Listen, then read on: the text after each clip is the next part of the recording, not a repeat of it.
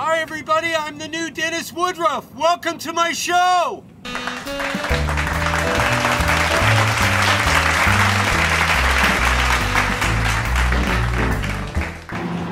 Oh, hi everybody, it's me, Dennis Woodruff.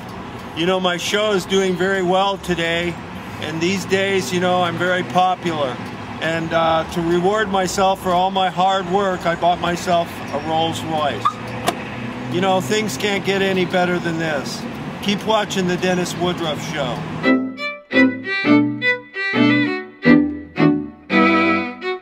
Introduce yourself. You're on the Dennis Woodruff Show. Oh, hi, Dennis. I'm Alex Rocco. This is my wife, Shannon Wilcox. What a lovely couple. Tell us your story about what you guys do and your claim to fame.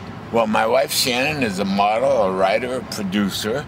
My claim to fame would be Mo Green from The Godfather. I got shot in the eye. I know. And been doing it for about 40 years. Right. And everything is good, you know.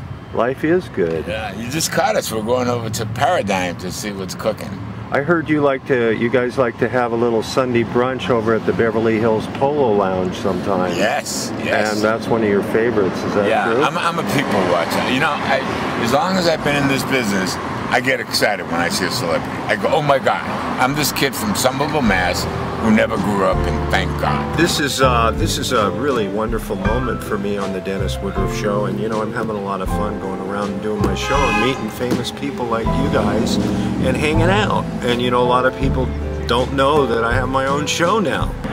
Tell me what you're doing now, current projects. Do you have some things going on? Are you doing any more films, you know? She's got 2 commercials running Christmas. She's got what do you got? Oh, she's got Walmart running for Christmas, and she's got LL Bean, and I just finished our R8 for Audi. It was on the Super Bowl, you know, the horse's head, and name some of your films that you're most proud of. The Voices for MGM with God, I forgot her name, Amy Irving. Right. And The Wedding Planner. The Wedding Planner with J-Lo.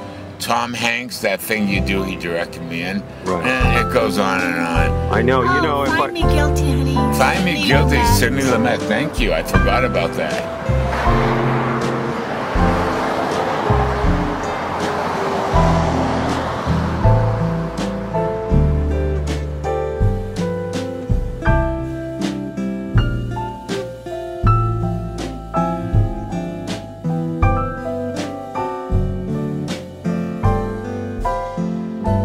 You are the illegitimate son of Howard Hughes. How did that happen? Now, what happened was Howard was in. When you hear about Catherine Hepburn, she had a son, and no one knows what happened to him.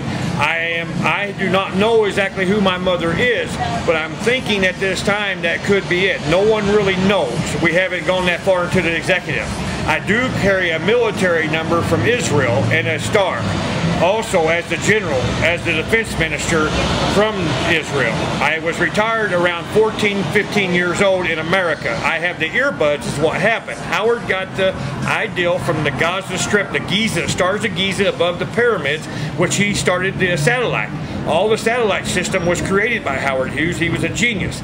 I am the one connected to the satellite. If you go to YouTube.com, Google, you'll find out that George Bush talks about the Universal Soldier. He has to pay $500 million in a Congressional Medal of Honor to. Also intercepted. That's you? Yes, sir. That is me. The Universal Soldier, which I've done 20 years of duty for George, starting in the Clinton era, all the way up to just here recently. What happens is, what happens, they crush your skull, this fits the crown. This is why my head is so unusual. I am also anointed with the dot right here, and I have a shunt.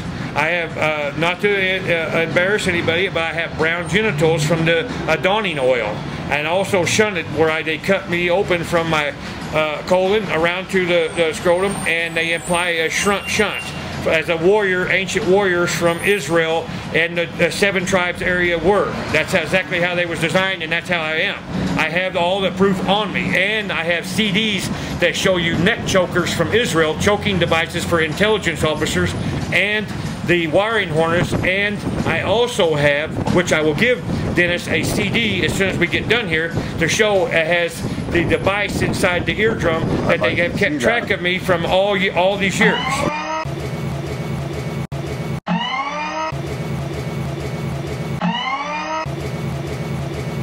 Well, there you have it, folks. That was his brain, an x-ray of his brain.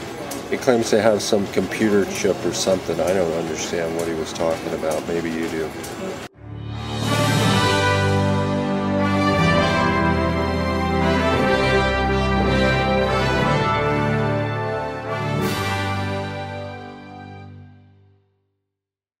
Sir, are you gonna go to the restroom? Yes, yes. Okay. Yes, experienced famous movie star, motion picture actor Dennis Woodruff. That's true.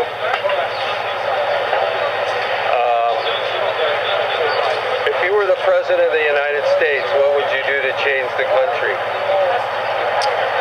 I think I would like to have the economy improve and bring back the troops from Iraq pretty soon. And let's have peace in the world, you see? And there will be peace unless we bring our troops back home. I think. If I be the president, I guess I would do that. I think.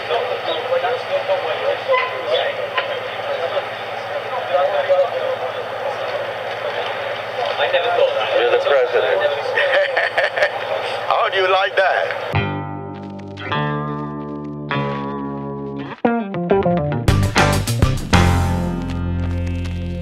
I was virtually homeless about 7 years ago.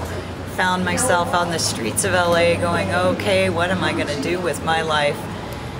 And I started, banging on doors, walking from office to office, trying to find good employment, trying to find great things for possible scripts that some writers had given to me. But let's back up just a little bit. Sure. At the time, you told me that you were actually living in your car. I was living in my car. What kind of a car? An old beat-up station wagon? No, it was an Oldsmobile. Okay. And yeah, Evie, my little Evie. Where you park it on a side street somewhere? Yeah, it was parked kind of just wherever I could find a place to park for a night or two. And understand too, the viewers, is that here's a nice lady who's worried that maybe somebody's gonna kill you or rape you or something very really scary. bad. First thing you do is lock all the doors, get the sleeping bag over you, and just pray that you get through the night. And you know what I always used to tell people? Why not just throw a car cover over it?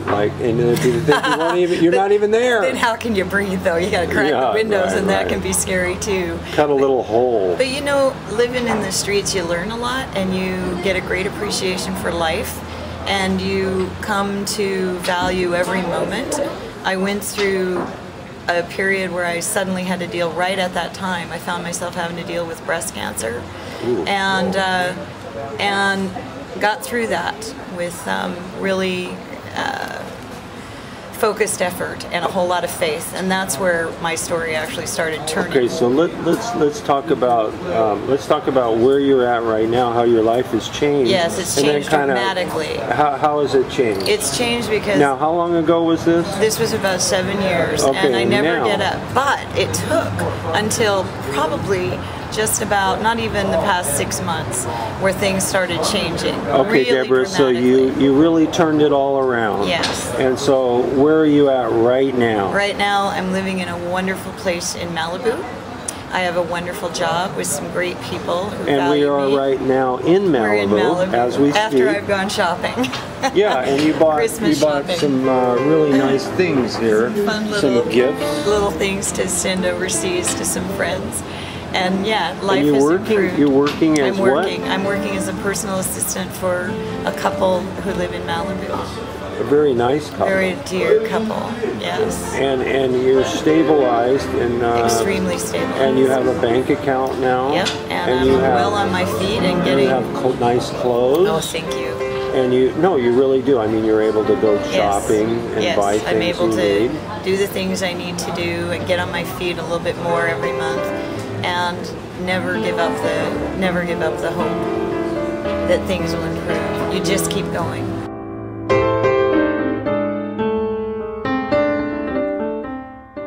Hi everybody, it's me, Dennis Woodruff, and thank you for watching another episode of the Dennis Woodruff Show. Keep watching. I gotta go, I gotta make some more shows.